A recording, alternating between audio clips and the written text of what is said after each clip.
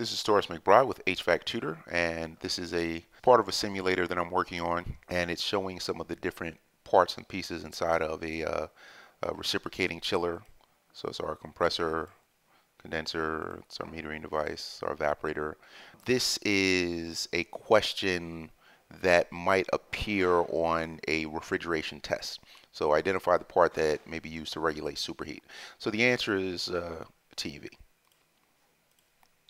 Now in this little demonstration, all of the answers are going to be TEV.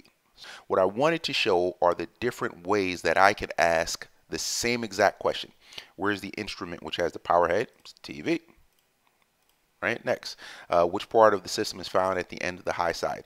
And I can go on and on and on and on and on, and literally there are hundreds of ways of asking the same exact question. The problem in the industry is that when we teach people and when we test people, we basically have a standard set of questions and answers, and the students get used to those questions and answers as opposed to actually thinking about the material. Even having to interpret the structure of a sentence, the different ways that a question can be asked is forcing me to think about it as opposed to just memorizing a set of questions and answers.